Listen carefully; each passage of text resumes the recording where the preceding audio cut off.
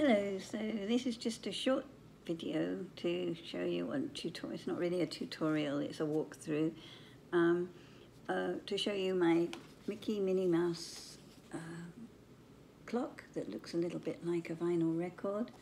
I've been making these vinyl record clocks with Beatles themes and various other things with images that I downloaded from the net, but this one you can make in Design Space. This is a Design Space Disney Mickey Mouse Minnie Mouse image, which if you don't already have, it doesn't cost that much to buy, to use for this clock. And it's very simple to put together, which is why I've not put it together on video. It's basically 5 layers, 2 layers of black Cricut Kraft board at the front, though you could use cardstock, and then there's a red layer. I used Cricut metallic craft board, metal craft board. I've got a layer of grey cardstock there, and then at the back there are 2 layers of chipboard style stuff. Actually mine is called presentation board or art board from Crescent, and it comes in 11 by 14 pack that I get from my art shop. But you could use Cricut's own chipboard, although it wouldn't be black on the back, so you could either paint it black, I suppose, or put a layer of cardstock over the back, and then you might find the edges don't look black either. But you could use various things, or you could even, if you don't have an Explore, because rather a Maker, because I cut mine out with a Maker, you could use Cricut black craft board again and layer it up, probably put a couple of extra layers to give it more sturdiness and weight. But you can also use graphics medium chipboard that you get from Amazon. I've used that before on an Explore, and use the deep cut blade, and especially this fairly simple shape. Just has a square hole in the middle, and it's round otherwise. Wood cut out with your Explore using, as I say, the deep cut blade. It might need to be put through a couple of times to make sure it actually cuts right through. But I have done that before on previous vinyl record style clocks. So I have, as you can see just about there, I have made grooves on mine with my debossing tool in my Maker. I think you could probably use a scoring wheel or an engraving tool in your Maker. I don't think that the scoring tool with the Explore would probably work, because it's probably not deep enough. But if you have an Explore, you could leave these grooves off. I think it would look just as nice really without them. It was just a bit of detail that I wanted to add, because I have the debossing tool and I thought I'd use it. Just one tip though, if you do use a debossing tool and you use black craft board like I did, when you put it on your mat and you deboss these circles round and round and round, it sticks your craft board to your mat very firmly.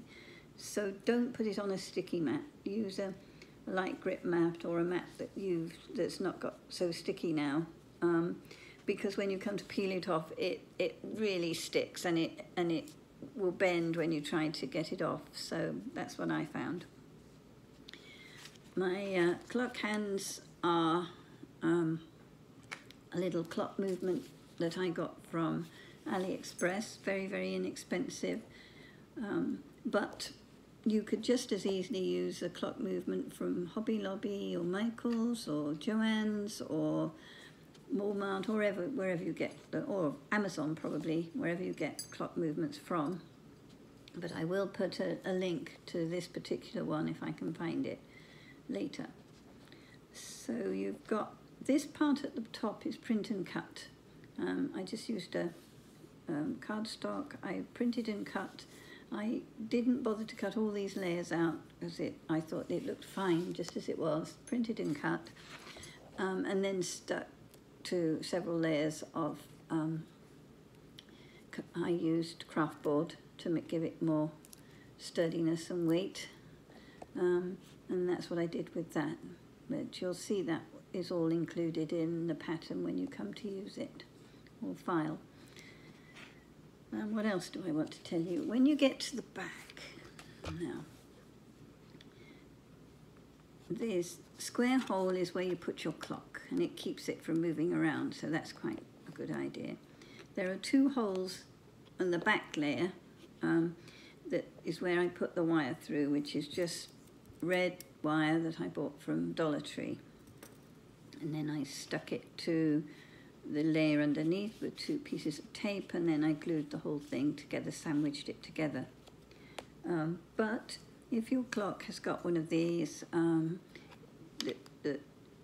can use this to put it on the wall instead if you want to. You don't have to have the wire. And you'll also notice these sort of little spacers. I made these from just scrap pieces of chipboard that I had left at the end, several of them, cut them out by hand, and I layered them up to reach the height of the clock.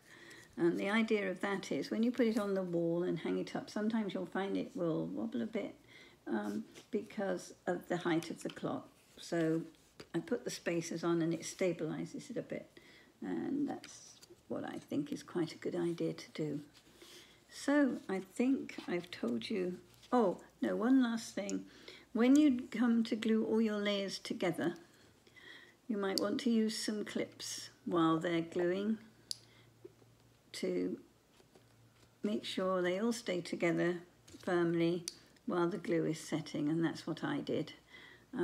I've got various clips actually. These ones are from Dollar Tree, but I've got other kinds and I just use those too. And then it ends up just like that and hangs on the wall and makes a very attractive clock, I think. Anyway, so that's goodbye from me, and as I say, I'll put a list of materials in the description beneath this video just to remind you what I used. Bye.